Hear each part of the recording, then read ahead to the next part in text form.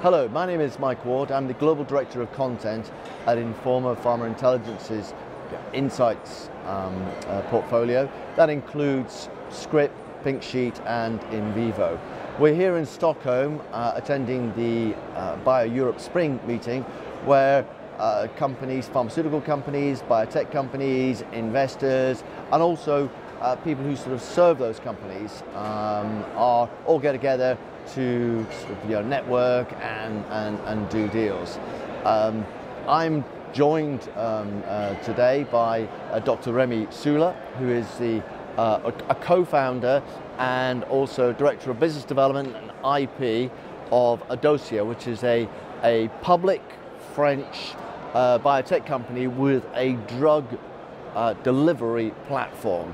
And I mean, interestingly, you're focused at the moment in the diabetes space, and of course everybody knows, diabetes and obesity are issues that are affecting the markets, but actually it looks like a really competitive place. So what is it that Adocia is doing that actually people should take notice? So Adocia has developed a proprietary technology called BioChaperone, which enables, in fact, the reformulation and the improvement in the efficacy of already approved molecules. And as you said, what we focused on is the diabetes field and especially the reformulation of insulin, which has led, in fact, to a major partnership with the company Eli Lilly for the reformulation of insulin Lispro, which is named Humalog on the market. It's a prandial insulin worth about $3 billion, and to make it ultra rapid. This is a rapid acting insulin analog, and the objective was to make it ultra rapid in order to more closely mimic the physiological response. In fact, so that's just an example of first the strategy of the company: develop innovation, out-license it to a partner who will be able to develop it and commercialize it. But in fact, the platform has wider application, and the principle behind it was really to be able to develop innovation that would be cost effective, that would be affordable for the larger numbers. And as you know, and as you said, diabetes is affecting about 400 million people worldwide, and naturally you cannot just develop a new innovation with a premium for such markets, because there's a lot of constraints, as we can hear it now in the public domain. Yeah.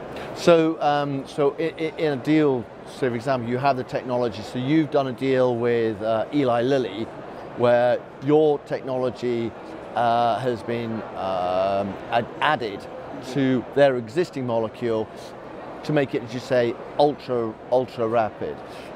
How does that affect the economics of that product, as far as Lilly's concerned? Sure. From a manufacturing standpoint, absolutely marginally, because in fact BioChaperone has a very small cost compared to the cost of insulin. So we are talking about cents on the final product, on the cost of goods of the final product. Naturally, it also doesn't affect the process in which you will manufacture the product, because it's just an add-on. In fact, the way BioChaperone behaves is by simple physical interaction with the molecule. So there's no chemical modification of the original drug, which means that you just have to add it to the solution. The assembly between the insulin and the BioChaperone will be thermodynamically driven and leads, in fact, to just a standard aqueous solution of the same drug. So is the BioChaperone, is it sort of a product that is, it doesn't do anything, it's inert? Exactly. So we are documenting, so we consider it as a novel excipient. It's inert, so you document naturally the safety. No. But in fact, and that's why we named it after its function of chaperoning, covering the surface of the protein. So you slightly modify the physical-chemical properties of the protein. In this case, you make it more faster diffusing in the subcutaneous tissue in order to get more rapidly in the bloodstream. And therefore, the way, naturally, in order to more closely mimic the way you would produce insulin after a meal, because basically, as you might know, when you are an healthy person, you are eating a meal and there's an immediate response from your pancreas to this glucose intake. And the problem is that with a subcutaneous administration of an insulin, there's a delay in terms of onset of action. And the point is really to be able to shorten this delay to more closely mimic physiological response. So the Adocia business model, I mean, you've done the deal with Lilly, where you've basically created, with your BioChaperone technology, this ultra-fast insulin. Is this a business model that you're going to do deals with other people and their protein drugs and use BioChaperone, or are you actually trying to create your own drugs and have therefore your own portfolio? At the moment, no. I think that at the moment for the company, the objective is to remain on its business model, which is to file patents, protect innovation, and then license the rights on this patent to a partner. We have in fact built a real center of expertise now on the insulin formulation. We have in fact another product which is called BioChaperone Combo, which is a unique combination of a prandial insulin, Lispro, and a basal insulin, glargine, in a single solution.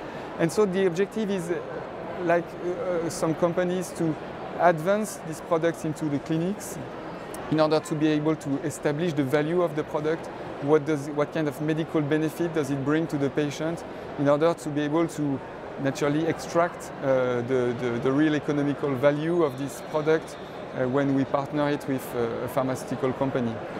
And also, as you know, the pharmaceutical companies are more and more interested by late-stage assets. So our financial position, in fact, enables us to do so, because as of December 2015, we had a cash position of 72 million euro.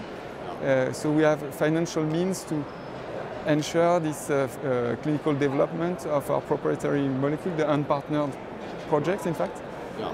Okay, so the idea would be that you would actually develop your own portfolio of therapeutic drugs, or could you envisage that the idea would be then you'd still license those out to a commercial partner? Yeah, exactly. We intend to, because of this expertise in R&D, we intend to remain upstream, in fact, and I mean, it's not our intention to become a real pharmaceutical company with sales forces and.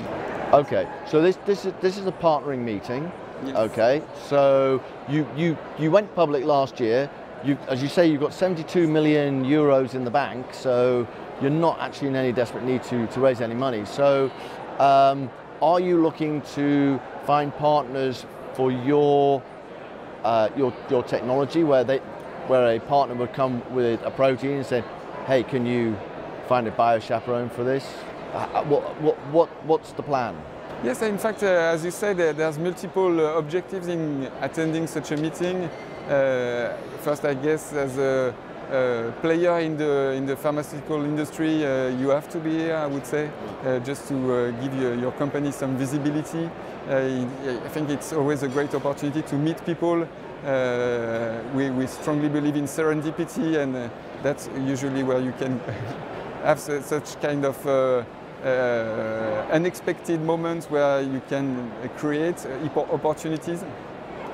And naturally, yes, the object, as you say, there's these twofold objectives of first letting other companies know what we are doing, how we are advancing our programs, what kind of clinical results we have generated since the last meeting, and also be able to understand what are the needs of potential partners, because as I said, yes, there's what we strongly believe in the fact that there's always room for improvement in terms of protein formulation, and that's what we've seen with the formulation of Lispro, but this is also true for the formulation of glargine.